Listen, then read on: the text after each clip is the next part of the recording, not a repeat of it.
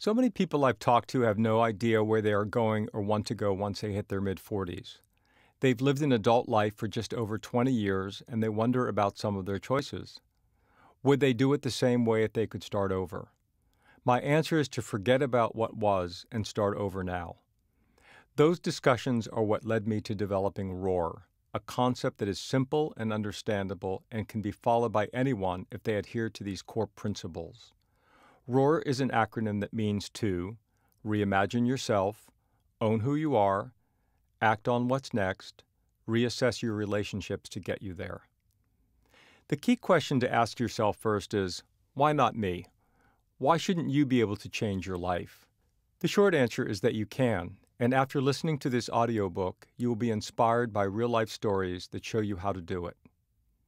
With life expectancies getting longer for most people, you might have the opportunity to live multiple lives, from new careers to new loves to new passions. The traditional construct, marriage and a couple of kids, a job at a company for 30 years or more with a pension and a comfortable retirement, is being blown up every day. You may have lived that life once, but now there are reimagineers among us who are redefining what might be beyond the first half of one's life.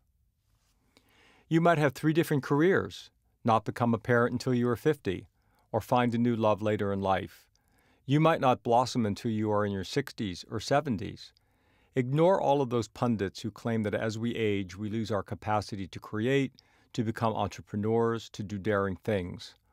I'm tired of hearing from psychologists and sociologists and other ists who are constantly trying to limit who and what we might be over the span of a lifetime. Forget the words age-appropriate and focus on person-appropriate. Be the one who is seen as the role model for an engaged life. While we're at it, let's banish the word retire and call it refire or rewire instead, as many people are living extraordinary lives after they leave their main professions. Let's stop cultural and self-imposed ageism too and focus on self-imposed growthism.